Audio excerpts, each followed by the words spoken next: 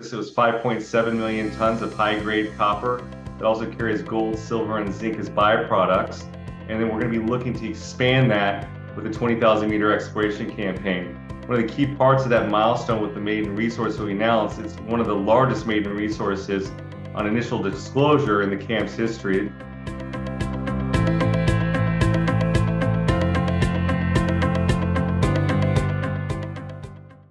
Hello and welcome to the Assay TV, where today I'm delighted to be joined by Max Porterfield, who is the President, CEO and Director of Callinex Mines. Callinex Mines have a large land position in the Flin Flon Mining Belt with their 100% owned Pine Bay project, which hosts the copper, gold, silver and zinc Rainbow deposit.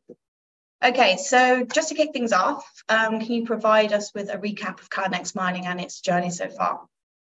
Yes, certainly. We're a publicly traded exploration company with a keen focus on the Flin Flon Greenstone Belt in northern Manitoba.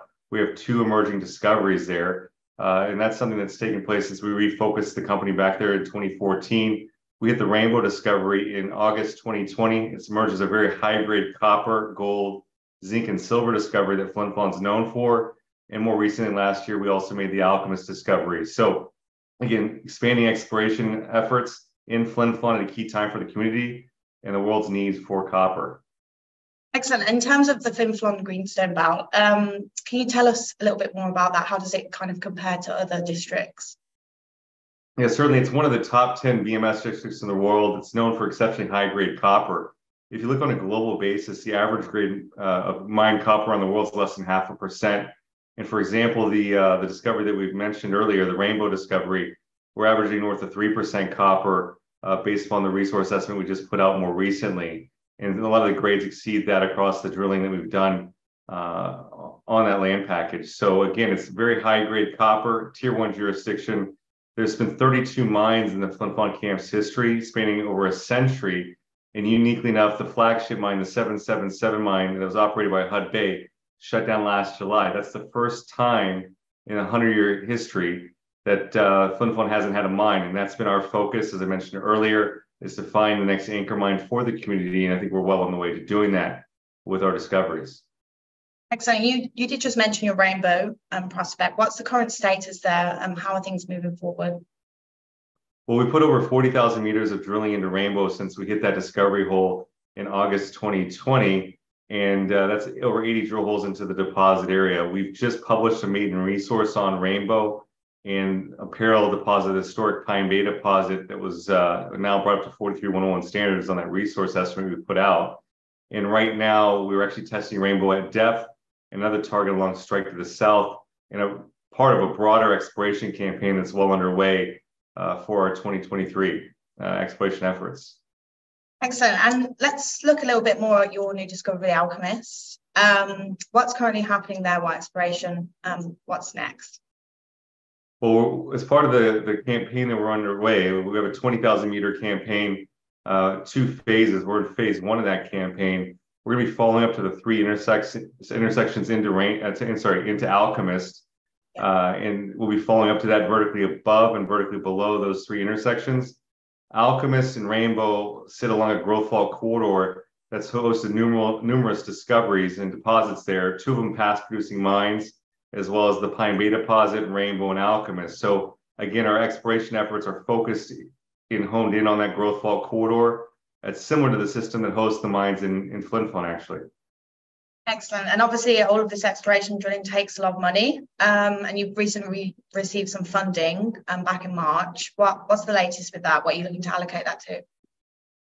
Yeah, so we did a $9.4 million capital raise in March, and that fully funds our 20,000 meters of exploration that we're doing here in 2023. As I mentioned, it's 2 phases, 10,000 meters in phase 1, and then 10,000 meters budgeted to follow up on the successes of phase 1. We're about 3/4 of the way of the phase 1 drilling, and then we're following up in the fall with the second half. So again, we're very, very grateful for the support of our shareholders, new and existing, and really pleased with the accomplishment of that capital raise that we've put in our belt now. Okay, so as you just mentioned, you've just announced a high-grade copper maiden mineral resource update for your Pine Bay project. Can you tell us more about that and give us some more of the numbers? we've just announced actually earlier this week is actually the maiden resource on the Pine Bay property. So with that, we put out a resource estimate on the Rainbow deposit, which again was a culmination of that 40,000 meters of drilling that we've done. That came out in the indicated category of 3.44 million tons, 3.59% copper equivalent. And in the inferred category, it was 1.28 million tons of 2.95% copper equivalent. And on top of that, we have the Pine Bay deposit that's a parallel system about 900 meters away. It was 1 million tons of 2.62% copper. So on the entire project basis, it was 5.7 million tons of high-grade copper that also carries gold, silver, and zinc as byproducts.